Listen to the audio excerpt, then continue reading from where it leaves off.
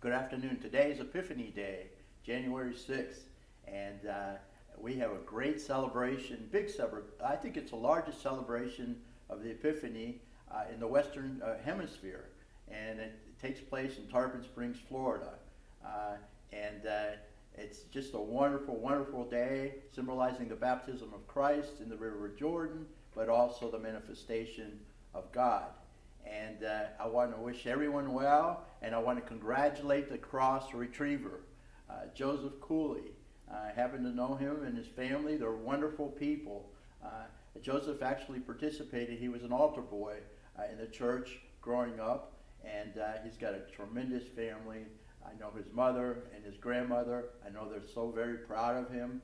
And again, hopefully I'll be with you next year, but I have to fulfill my duties here in Washington, D.C. God bless everyone. Chronia Pola.